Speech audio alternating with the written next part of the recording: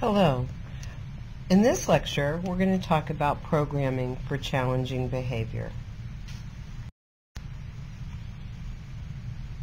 Just a few notes before we get started. I want to emphasize to you that this lecture is simply an overview. It's really not intended to give you all you need to address behavioral concerns. You really need to remember to collaborate with other professionals such as behavior specialists, speech-language pathologists, psychologists, even occupational therapists, to form a complete behavioral plan. And I really think in order to feel qualified in the area of autism, that you need to take a course in positive behavior support and really become familiar with behavioral methods. So, what precipitates challenging behavior? Well, that's a really important question when you're addressing challenging behavior. I want you to remember that all behavior is communication. And I feel quite strongly about this, as you can tell by this slide. But every behavior that you see is communicating something to you. So even if someone comes up and hits you, it's not an appropriate communication, but it is a communication. It's telling you they don't like something.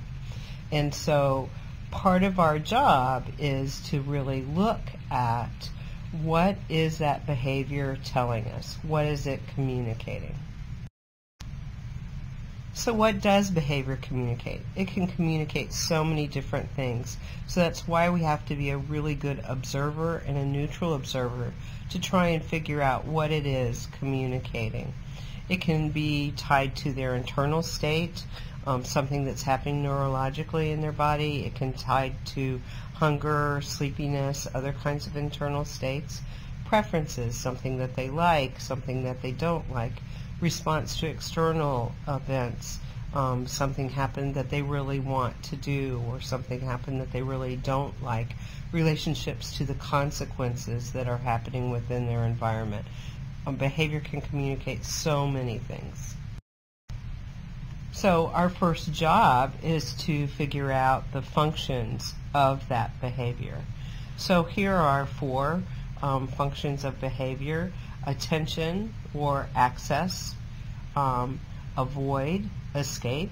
And in fact, in several studies by Pat Miranda, she looked at the functions of behavior in children who had moderate to severe disabilities, and she found that much of their really either aggressive or self-injurious behavior was for avoidance or escape. So that's a function we really need to pay attention to.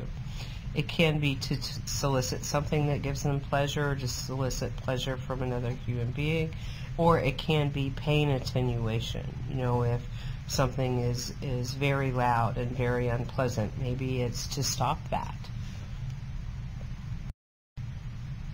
So the first thing on your plate is to determine the function of the behavior.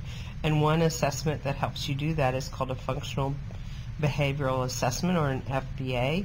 And if you're going to be involved in this, I really recommend that you get well trained to do FBAs and you work with a behavior specialist or a psychologist who is well trained in functional behavioral assessment, because coming up with something, a faulty hypothesis, means that you're going to then do something to intervene that really won't meet the needs of the child because you're not addressing the right function.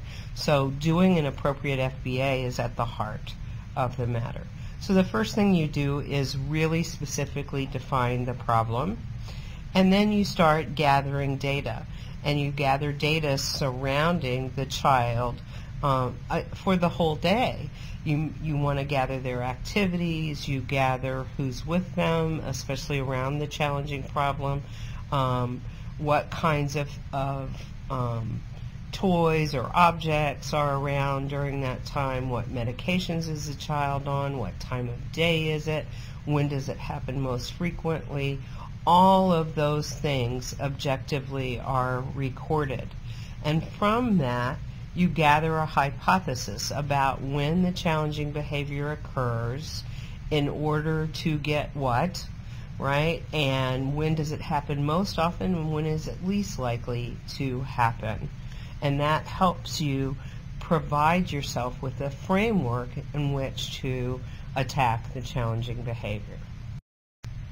Once you have a hypothesis about when this happens, say it happens most likely in the morning during math, especially if they're mowing the lawn outside, then you want to systematically modify those things. You know, give them, maybe let them do math at a different time of day, or modify the amount of noise that's happening. So you systematically modify the antecedents, what happened before, and the consequences, so you can test your hypothesis.